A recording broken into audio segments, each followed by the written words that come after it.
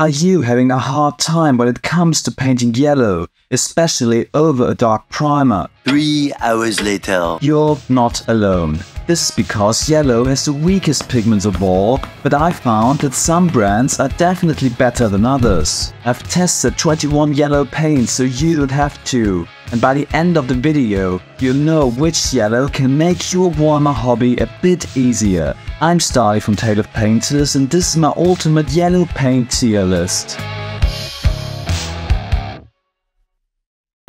So for this video, I went out and gathered yellow paints from all miniature acrylic paint brands I could find and spent hours comparing them against each other to find the yellow with the best coverage, smoothest application and highest saturation. As a reference, I used Flashkit's yellow from Games Workshop, a medium bright yellow that most of you have probably used at some point in your hobby career. Then, I identified the most similar yellow paints from each manufacturer to have the best possible comparability. Of course, there are darker yellow paints like Avalon Sunset, which additionally contain brown pigments to improve their opacity. On the other hand, lighter or more pastel yellow tones often contain a high proportion of white opaque pigments, so they tend to have better coverage than pure yellows. Adding opaque additives to the paint mix reduces the proportion of pure yellow pigment, and the more you add, the more muted and pastel the yellow will become. For this video, I only selected true yellows like Flashkit's yellow, and the balance between opacity and vibrancy will be an important criterion. To come up with my ranking, I tested paints in a 3-stage process. I started by painting each of them on grey prime plastic card and making notes on opacity and brushability. The most promising yellows were additionally painted on these shoulder pads to see how they would behave on black primer. And I also had test models primed with white, where I specifically tested how they dilute, glaze and blend. Based on these results, I ranked all 21 paints in the tier list. This way you can not only see which yellow paint performs the best, but also find out how the yellow paint you may already have in your collection compares and whether an upgrade will be worthwhile. So in total, I have 21 colors from 14 different manufacturers, and I go through them alphabetically by brand. Let's start with A like AK Interactive. The first paints for our ranking are 2 shades of yellow from the 3rd gen series. I have Deep Yellow from the Intense label, which focuses on high purity pigments and maximum vibrancy, as well as yellow with a regular formula, which balances saturation with opacity. And we're off to a good start because both paints have a creamy consistency, requiring little to no thinning, and apply smoothly with a matte finish. In terms of opacity, some paints that will follow in this video might be better, but at the cost of sacrificing vibrancy for more opaque pigments. Here you can see the result after 4 layers of each yellow, which is quite good considering the purity of the yellow hues. In fact, out of all 21 paints, the AK yellows are my favorites when it comes to maximum saturation and purity. Color-wise, they are pretty much identical, and I would put both of them in the A tier. If you favor saturation over opacity, they could even be in S tier for you. Next we have Citadel, and our reference color Flashkit's yellow. This yellow has good vibrancy and serves as the benchmark for all other paints in this ranking. But to make it a bit more intriguing, I will tell you which tier I'm putting Flashkit's yellow in until the end of the video. But we'll stick with Games Workshop and take a look at good old Sunburst yellow, the counterpart to Flashkit's from the Citadel color range of the 2000s. The consistency is somewhat thick and gel-like, tending to leave visible brush strokes, so I found it necessary to dilute this paint with a little bit of water, or even better, acrylic medium. The coverage is rather weak, the finish quite satin, but it's a pure and vibrant yellow tone. However, I can't give it more than a D tier. Fortunately, miniature paints have evolved since the 2000s. And speaking of Sunburst yellow, a while ago Warcolors released Nostalgia 94, which is reminiscent of the even older 90s Citadel color range in the hexagonal flip-top pots. I've already tested the range on my channel, and I can say the Warcolors has successfully managed to capture the feel of the old paints, for better or worse. This means that while the saturation and purity of the yellow are very high, the coverage is as poor as you remember. Furthermore, the paint has the glossiest finish of all the paints in the test. The Nostalgia range is a really fun product, But I'm not masochistic enough to use these paints for real. C tier for the nostalgia, but the yellow is actually more of a D tier to be honest. Next up is Cyber Yellow from Green Stuff World with the updated max formula. Green Stuff World are often criticized as copycats, but their paint range is actually quite unique characteristics. The yellow has the thinnest consistency of all paints, with an extremely smooth matte finish. As you can see here, the saturation of the yellow pigment used is very pure and vibrant, and the coverage is also not bad. However, the thin consistency causes the pigments to collect in the recesses, making it difficult to achieve uniform coverage even after 4 layers. Therefore, Cyber Yellow only makes it to the B tier, but for airbrushing, this is an amazing choice as it goes on super smooth and requires almost no thinning. I also have a second yellow from Green Stuff World, which is Blazing Yellow from the new Opaque range. These paints have more body than the Max Formula paints and contain a lot of opaque pigments, in this case a lot of white. As a result, Blazing Yellow is a tad brighter and more pastel than my reference color, Flash Gits Yellow. The consistency is on the thicker side but creamy and applies beautifully with a drop of water. After about 4 layers, I achieved an opaque result with a beautiful matte finish. Therefore, Blazing Yellow is an A tier entry, as due to its pastel nature for me, it narrowly misses out on the S tier. Next up is Sulfuric Yellow from the venerable Formula P3 range by Privateer Press, developed back in the day with a legendary ex-heavy metal painter Mike McVeigh. Sulfuric Yellow tends to separate a little bit in the pot and needs to be well shaken. The consistency is velvety but somewhat thin. Nevertheless, the coverage is comparatively good, and after 4 layers, there's hardly any of the grey primer showing through. The finish is rather glossy. I can't rate it higher than B tier because Sulfuric Yellow is one of the most pastel and muted yellows in this comparison. The saturation is miles away from our reference tone Flash Gits Yellow. But if you're looking for a medium pastel yellow that isn't as mustard as Arbalin Sunset, then Sulfuric Yellow will be a good addition to your collection. Alright, let's talk about Chimera colors, and I can already see the comment section heating up. Chimera paints are primarily designed for painting miniatures. They are heavily saturated, single pigment acrylic artist paints. Single pigment paints can be mixed with each other without losing the vibrancy due to the purity of the pigments.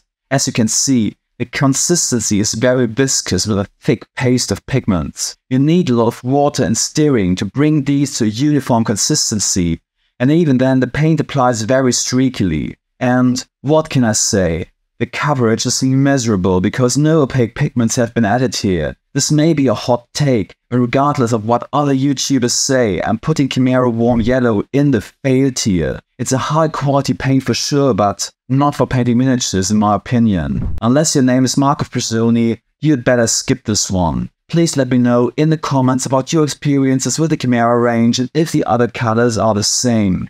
Let's move to Golden Yellow from the Pro Crew range, another paint range that's popular among many YouTubers and professional painters. As I mentioned in my video about the Pro Crew range, the bottles with the screw-top nozzles take some getting used to, but the quality of the paint is high. Golden Yellow has very high vibrancy and saturation, and considering that, the coverage is not that bad, but suffers from the thin consistency. Pro Crew paints tend to have a lower viscosity compared to many other paints, but even amongst the Pro Crew range, Golden Yellow seems on the thin side. Nonetheless, it applies well and dries with a matte finish. However, in a direct comparison, I prefer the AK Yellows, which have the same high vibrancy, but a bit more body and coverage. So, Warm Yellow doesn't quite make it into the A tier for me and settles for the B tier. As a whole, I really like the Pro Crew range though.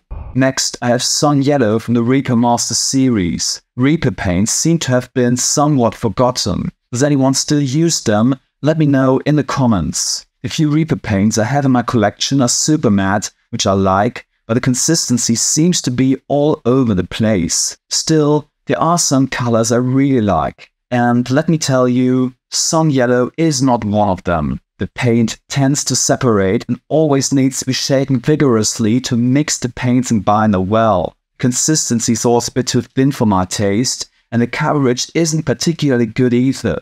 Even after 4 coats, you can still see a lot of the grey primer underneath. Unfortunately, Sun Yellow is only D tier material. Now that we've tested 10 out of 21 paints, we reached the halfway point of this video. I believe I've included all the well-known brands in this ranking, but if there's anything missing, feel free to put it in the comments. For example, one paint I wasn't able to get my hands on was the yellow from the Ultra Acryl range, which looks very promising, but at the time of the video, the Kickstarter hasn't been fulfilled yet. I will update this ranking with any new paint range that has a yellow in it, so please check the pinned comment in the comment section. Alright, let's now move on to the yellows from scale 75. I'll start with Soul Yellow from the Scale Color range. This is one of the paints that require a lot of shaking. The consistency is somewhat gel-like and prone to visible brush strokes. It seems Scale 75 has focused more on pigment purity here, as the saturation is high but coverage poor. The finish is one of the matters of all the paints I ranked here, if that's important to you. But I didn't like Soul Yellow at all, so merely a D tier for me. And it's a similar story with Marduk Yellow from the Fantasy and Games range. At least here, the pigment and binder medium don't separate as much, but the consistency is still somewhat gel-like and the coverage is also as weak as Soul Yellow. That's why it's also just D tier for me. If you're looking for a yellow with high saturation, I'd rather go for the AK Yellows or Pro Acryl. I even have a third contender from scale 75, which is the Intense Yellow from the Artist range. Similar to Chimera colors, these are paints with exceptionally high and pure pigmentation, but not primarily developed for miniatures. The consistency is at least creamier and better blended than Chimeras, yet the viscosity is very high and requires a lot of thinning. The vibrancy is stellar, I give them that, but since opaque pigments are totally missing, the coverage is super weak. Overall, I'd say I prefer the Artist range to Chimera colors, but still, please only use them for paper or canvas. For miniatures, they are fail tier. I believe that 99% of hobbyists who get artist paints like Chimera or these will have a bad experience, so just get proper miniature paints. Next, I tried Tamiya, which is not aimed at tabletop and Warhammer hobbyists, as it is a classic scale modeling brand. The XF 3 Flat Yellow here has a matte finish, but there's also a gloss version, so make sure to get the right one. Tamiya acrylic paints are the only acrylic paints in this ranking that are purely water-based, but also contain alcohol. While they can be thinned with water and brushes cleaned with water, the alcohol can damage natural hairbrushes over time, so be cautious. The paint itself has excellent flow properties, applies smoothly from the brush, and has amazingly high self-leveling properties, ensuring a smooth application and high coverage. Diluted with Tamiya XV28 thinner, they are a joy to use in an airbrush. The saturation is very high, but the hue is somewhat more orange than Flash Kids, more like aerial yellow. What I don't like are the annoying screw-top pots, the subtle chemical smell, that the formula doesn't really work for feathering and glazing. As you can see here, there's a coffee staining effect, likely because of the alcoholic additives. Due to these limitations, I can't put it in the A tier, and because of the irritating contents, I'd recommend the Tamiya range only for experienced hobbyists. Let's try the Tooth & Coats range by our beloved painting presenter Duncan Rhodes. The colors in the Tooth & Coats range are heavily inspired by the Citadel range, with many colors being one-to-one matches. I've chosen the lightest shade from the Yellow Triad, Yellow Flame, which is actually slightly darker than Flash Kids and closer to Eerie and Yellow. Since I know many of you like to compare colors from different paint ranges, I've created hand-painted swatches for Tooth & Coats, Citadel, Warpaints Fanatic and Vallejo Game Color, all of which are compatible with each other. And every month, new paint ranges are added. You can find these on my Patreon. In Tooth & Coats Wave 3, there will be several more yellows, and once Wave 3 is released, I'll also update my Citadel and Tooth & Coats comparison charts. But I'm already quite fond of Yellow Flame. It's a dream to work with a velvety, creamy consistency that requires minimal thinning, especially on a wet palette. It offers excellent brushability with outstanding self-leveling properties and a long working time. After 4 to 5 coats, I achieved perfect coverage over black primer, as you can see here, with the smoothest result in the entire test and a pleasant matte finish. However, it also contains a high proportion of opaque pigments, which means Yellow Flame can't quite match Flash Kids Yellow's vibrancy. For me though, this is an acceptable trade-off, and I think it's an excellent paint for hobbyists of all skill levels, so Yellow Flame is my first S-tier candidate. I have a few more yellows left, for example from TT Combat. TT Combat is known for the MDF terrain, but a while ago they also launched a paint range via Kickstarter. In my review at taleofpainters.com, I found the metallics and washes to be solid, but not exceptional. However, the regular acrylics had very high quality and strongly remind me of the formulation of two thin coats, so they share the same qualities. Since the two yellows in the first wave are either lighter or darker than Flash Gitz Yellow, I tested both to have a better comparison. Capri Sunshine Yellow contains a lot of white pigment and is therefore quite bright and pastel, while Spotlight Yellow is darker and more orange than Flash Gitz and even Aerial Yellow. The coverage is pretty decent for both. After 4 thin coats, Capri Sunshine Yellow achieved an opaque finish, while the Spotlight Yellow you can still see some of the black primer. But that's still fantastic considering yellow paint with a high amount of orange usually cover even worse than pure yellows do. Therefore, for me, TT Combat also belongs in the S tier, but with the caveat that the range doesn't have a proper medium yellow like Flash Gitz yet. Let's move on to the Army Painter. I have Demonic Yellow from both the old and new war paints, so let's start with the old version. I was never a big fan of the old war paints as they often had consistency issues. However, I must say, Demonic Yellow was definitely one of the better ones. The paint is still a bit too thick and gel-like for my taste, meaning you need to thin it well, but the coverage is surprisingly high. The vibrancy is also quite decent. The finish is a bit too glossy for me, but overall a solid BT entry. Now, comparing it to the Demonic Yellow from the new Warpaints Fanatic range. The consistency is similarly thick, but you can immediately feel that the paint is creamier and more homogeneous. Still, you need to add quite a lot of water to avoid smudging over any details. But even when thinned, the coverage is one of the best in this test. This is due to the use of lots of opaque pigment, but this makes the Fanatic Demonic Yellow slightly more pastel than its predecessor. I debated for a long time whether to put this paint in the S tier, but overall I prefer the thinner consistency and the more matte finish of two thin coats and TT Combat paints. So Demonic Yellow narrowly misses the S tier, but I think many people will be happy with this paint.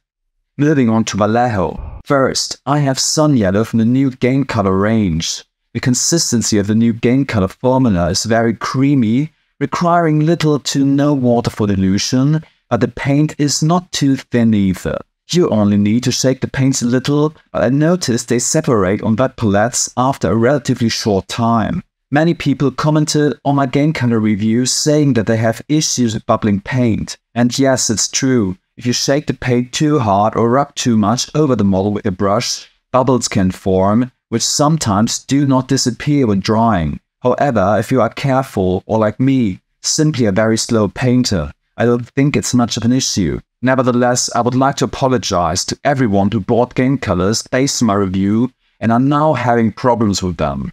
Back to Sun Yellow. Compared to Flash Gitz Yellow, you can tell there's a higher amount of opaque pigments. The color is slightly lighter and a touch more pastel, but the saturation is still reasonable. The finish is super matte. Personally, I like the new Game Colors quite much, but because of the bubbling. And also because Sun Yellow doesn't have the same smoothness as the yellows from two thin coats and TT Combat, it doesn't quite make it to the very top, so solid A tier. Then I have Deep Yellow from the old model color range. At the time of this video, Vallejo has already announced a relaunch of the model color range. I will soon review them here on YouTube, so subscribe to my channel and hit the bell so you don't miss it, and I'll also appreciate a thumbs up for the algorithm. But this is the old model color version, and to cut to the chase, Deep Yellow is terrible. Pigment and binder tend to separate, the paint needs to be shaken vigorously to achieve a somewhat homogeneous consistency. But the worst part is the coverage. It's really non-existent and the worst in this comparison, not counting the artist paints. The old model color range had some great colors, but this is not one of them. Fail tier. But as I said, this is the old model color version. Once I have the new formula paints, I will add my impressions on the yellows in the pinned comment below. Last but not least, I still need to rank our reference color, Flash Gitz Yellow from Games Workshop. The brightness and purity of the pigment used are actually among the better ones in this test, but the coverage is below average. Also, the rather thick, slightly gel-like consistency, combined with the very fast drying time, can easily result in visible brush strokes and a chalky finish. All in all, Flash Kids Yellow falls into the middle ground, so I would put it in the C tier. Not the worst, but still plenty of room for improvement compared to some of the other paints in this tier list. By the way, acrylic paint is not the only way to achieve a vibrant yellow. With one-coat paints like contrast and speed paint, you can achieve a pretty smooth layer of yellow with just one coat over white primer. Which one-coat paint is the best on the market? I'll show you in this video here on the right, where I rank all one-coat style products in another tier list, so be sure to give it a watch. Thanks a lot and happy hobbying!